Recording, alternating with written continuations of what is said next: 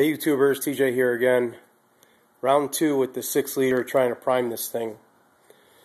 So, I don't even know where to start. A lot of trials and tribulations here. I made this fitting.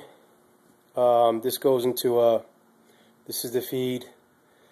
This pump I have is from one of those pre-turbo lubers that you get years ago out of a magazine or something. I don't know. It hooks to your oil pan. It actually worked. I had it on my 5.0 Mustang. Worked pretty good. It is loud though. It's set about 44 PSIs right now. So it feeds into here, and this is a dash 8, and then this is an adapter to 16 by 1.5 with an O-ring on it. And here is my problem. I showed in a previous video that I machined a block-off plate for the cooler, and it had some sort of bypass in it. Well, I figured out what the bypass was. I'll get to that in a second.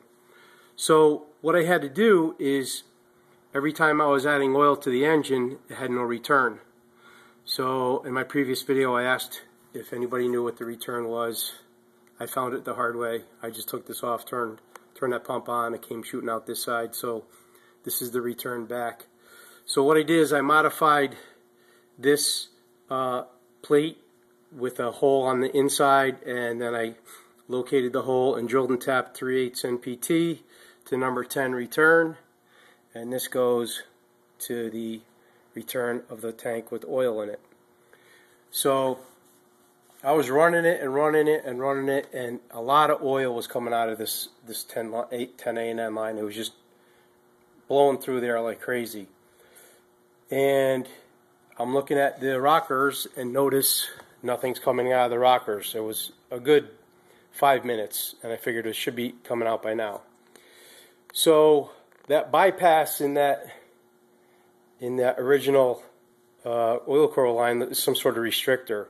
So what I did is, inside this fitting, sorry for the camera movement, inside this fitting I machined up a restrictor on the lathe, and I think I drilled it out 100 thousandths, and oil still comes flying out of here a lot, a big volume of oil.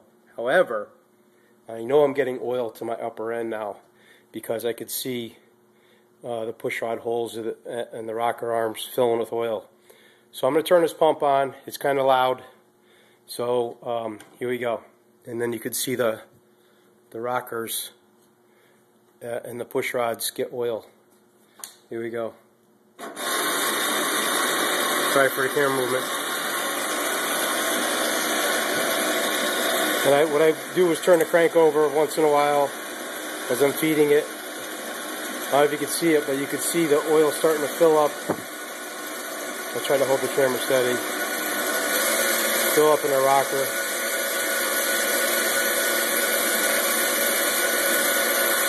See him fill up?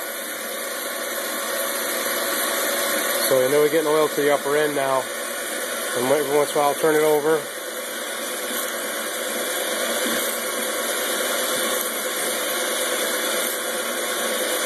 This pump's really loud, but it works great. External pump is nice. I use it a lot for all different other projects I use. You see it filling up here. You go puddling. Puddling.